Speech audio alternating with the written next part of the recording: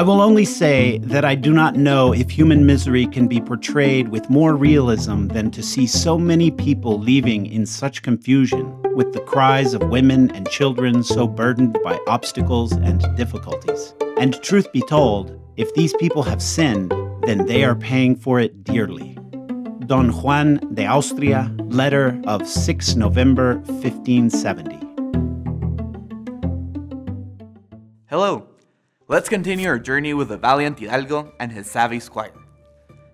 Chapters 54 and 55 of the second part of Don Quixote are crucial to understanding Cervantes' art of the novel. Here, more than anywhere else, our author combines two symbols. First, the ass as the mistreated human beings of Apuleius' anti-slavery picaresque The Golden Ass. And second, the cave as a state of unenlightened philosophical ignorance in the political allegory of Plato's Republic. First, note chapter 54's ridiculous subtitle, which deals with the things pertaining to this story and no other. It's absurd and comedic, but it also signals this chapter as fundamental. Ironically, the narrator cuts from Sancho Panza's abdication of political power to events at the Ducal Palace. It turns out that the Duke's vassal, whom Doña Rodriguez wants to marry, her daughter, is in Flanders, a subversive allusion to Spain's most costly imperial adventure in the Low Countries, where Cervantes' own brother, Rodrigo, had died in battle in 1600. So a young lackey named Tosilos, a reference to Toxilo, a slave in Plautus's play The Persian, must take the vassal's place in the juiced with Don Quixote. In stark contrast to Sancho Panza's tragic reaction to the invasion of Barataria, Don Quixote is now eager to prove the valor of his mighty arm. Then, we switch from the Ducal Palace back to Sancho Panza. Notice again Cervantes' inclusive use of the first-person plural. Let us let those things pass, as we have left other things pass, and go join the company of Sancho, who, both happy and sad, came riding atop his grey search of his master. Here, Cervantes confronts our fallen governor with a great moral and political issue of the day, the expulsion of the Morisco population from southern Spain, which had taken place between 1609 and 1614. Now we understand the reason for the weird state of Sancho Panza's letter to Teresa way back in Don Quixote, chapter 36, part 2. Did you know? The idea behind Did You Know is that there are things you need to know. Leaving Barataria, Sancho Panza meets 6 pilgrims who ask him for alms. Note that the narrator cites Cide Hametes' description of Sancho Panza as charitable, when he gives the pilgrims bread and cheese. When they ask him for money, speaking German, Geld, Geld, he indicates with signs that he has none. German foregrounds the issue of the Habsburg Empire. At this point, the novel's major Morisco character appears, and from the ground he hugs Sancho Panza about the waist, recalling Sancho Panza and Don Quixote in the Fooling Mills episode. Speaking perfect Castilian, in a clear and very Castilian voice, the man recognizes his old friend. Is it possible that I have in my arms that great friend of mine, that good neighbor of mine, Sancho Panza? At first, Sancho Panza does not recognize him, and Cervantes uses this problem to emphasize the Morisco theme. How is it possible, Sancho Panza, brother, that you do not recognize your neighbor, Ricote the Morisco, the shopkeeper in your village? Now, Sancho Panza hugs him back in a notably awkward way. Without dismounting, he threw his arms around his neck. 3 points here. First, Ricote and Sancho Panza are neighbors, apparently good friends. Second, Sancho Panza indicates that Ricote is in danger if he is discovered. If they catch you and recognize you, it will go very badly for you. Third, and finally, the Morisco is a shopkeeper. Cervantes signals that the expulsion of the Moriscos has been morally tragic as well as economically devastating. Ricote and his company are friendly. They are very amicable folk. Sancho Panza and Ricote leave the royal highway in order to converse. In private, Ricote tells Sancho Panza that which happened to me after I left our village, in obedience to the decree of His Majesty, which threatened the unfortunates of my nation so severely as you know. This is huge. Some historians put the figure of expelled Moriscos as high as 300,000. The justification of their expulsion was formulated in terms of the Machiavellian reason of state. Spain was threatened externally by the Turks, and the Moriscos were considered internal enemies, a potential fifth column.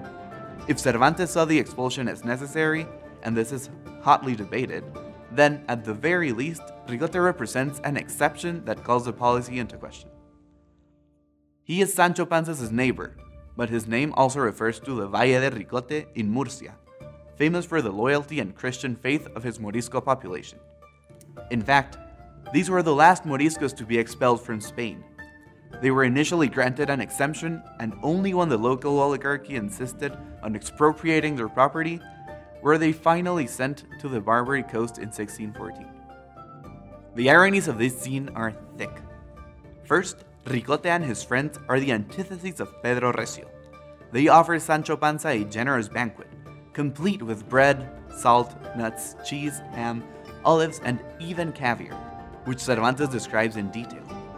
They also offered a black delicacy, which they say is called caviar, and is made from the eggs of fish.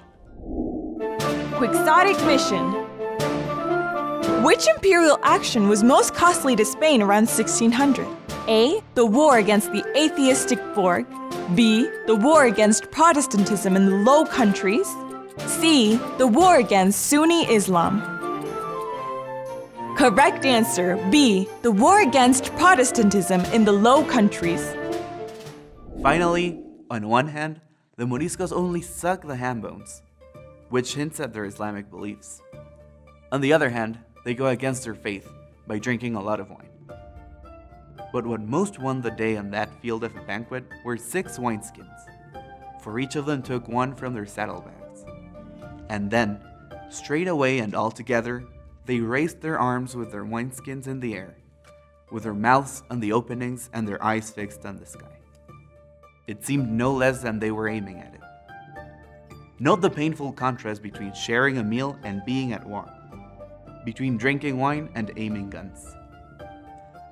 The irony continues as the narrator cites a popular ballad about Nero, who watched how Rome burned, in order to describe Sancho Panza, who suffered not from anything.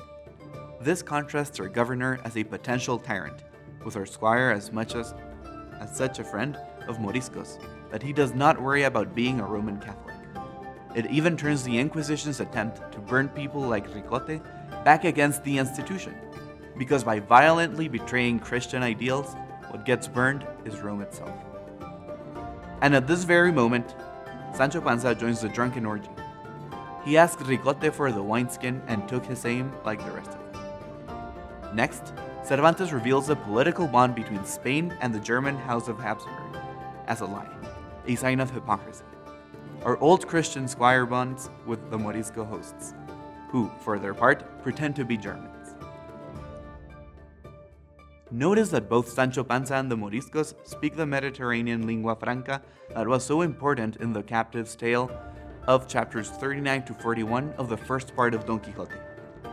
Now and again, one of them would grasp Sancho's right hand and say, "Español y tu desquí, tutto uno bon compaño." And Sancho would reply, "Bon compaño, jura di." The Moriscos mean Spaniards and Germans united together. Good friends. Sancho Panza means, "Good friends, I swear by God." Note also how the following description of Sancho Panza subverts war and government with laughter and feasting. And he fired off volleys of laughter for an hour, forgetting all about what had happened to him during his governorship, because her cares have little jurisdiction regarding the timing and duration of food and drink. Finally, note that Ricote speaks perfect Spanish. Ricote, without the slightest sign of his Morisco language, addressed the following words to him in pure Castilian. Is this a man who deserves expulsion? That's all for now. Find out what happens with our characters in our next discussion of this fascinating text. If you liked this video and want to continue learning more about the knight-errant Don Quixote de la Mancha, you can subscribe to our YouTube channel here. Also, you can enroll in our free online course on Don Quixote by clicking here.